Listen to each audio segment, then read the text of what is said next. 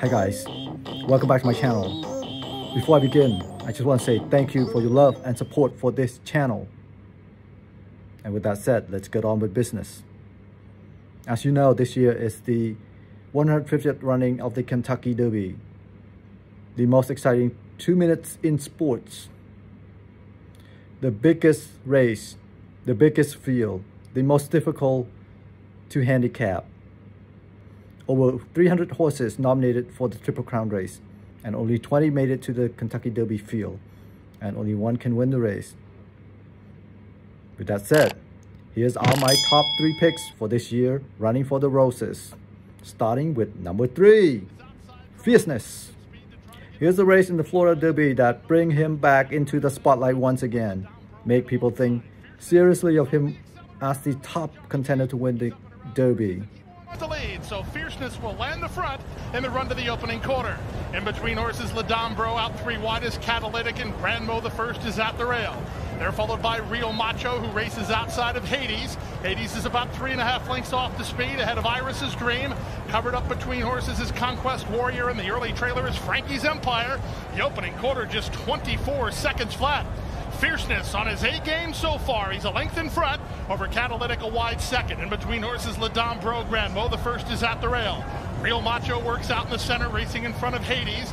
Then Iris's Dream and Conquest Warrior still at the back, but in the clear is Frankie's Empire. And with the half and 47-2, they have the favorite to catch. It's Fierceness to the far turn on top by a length and a half.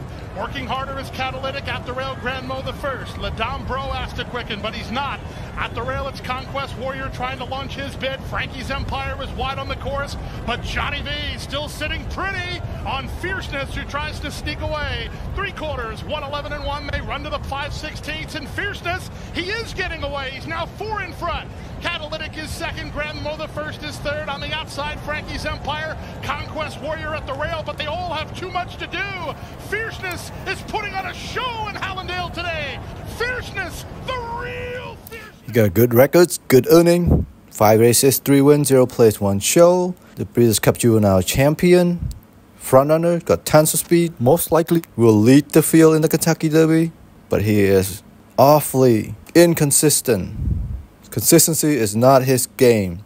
He can win big this time and lose big the next time. He's on and off. And I'm not sure about the distance either. 1.25 miles, maybe too far for him. We just don't know. So that's why he is number 3. Let's move on, guys. Number 2, Forever Young. Here in the Saudi Derby, he stormed out from the middle of the pack, turning for home, and appeared to be flat in the middle of the stretch.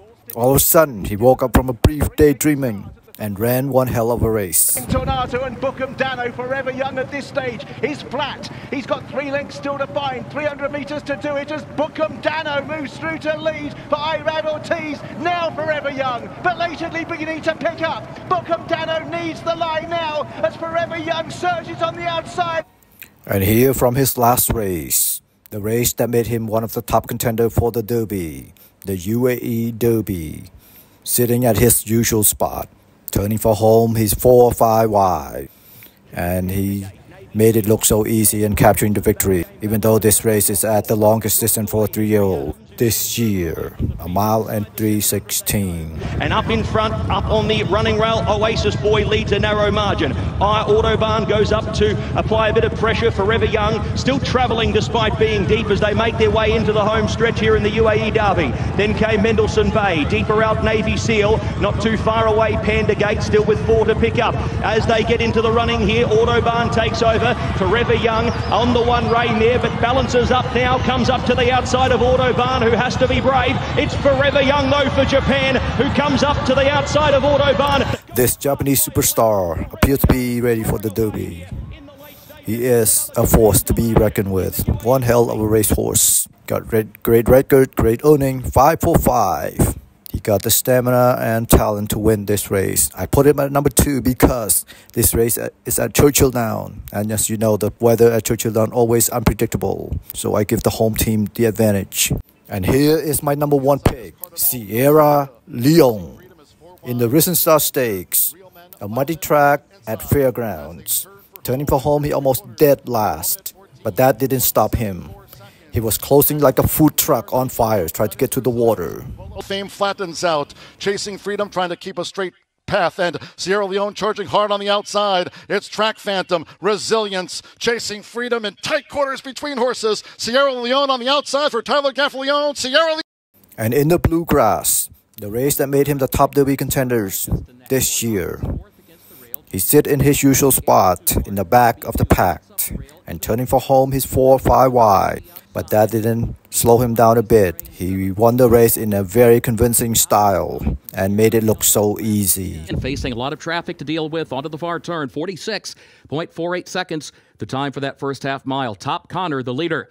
Top Connor leads a length and a half, just a touch, is second by a length to Epic Ride, who's third a half length. Dornock is still there and fourth to the inside, and BU is in fifth and still 7 lengths off the lead. Now Sierra Leone is toward the center of the pack, looking toward the outside, 8 lengths to make up, just over a quarter mile to go. Top Connor is the leader. Epic Ride swings wide, just a touch between horses. Dornock has to shift lanes along with Sierra Leone. That pair out in the center of the track, still 5 lengths off the lead as they move by the 8th pole. Just a touch has taken the lead from Top Connor. Sierra Leone is running on from the outside. A 16th to go. Sierra Leone. This is a real deal, guys. He's one tough horse, very talented, and well suited to run at Churchill Downs. His sire, Gunrunner, was Horse of the Year in 2017. His breeding and pedigree should give him enough to cover the distance. Alright guys, those are my top 3 picks. If you enjoyed this video, don't forget to hit that like, subscribe button. If you already done so, I appreciate your support very much. I just want to say thank you. And until next time guys, I just want to wish you the best of luck. Have fun at wherever you're at.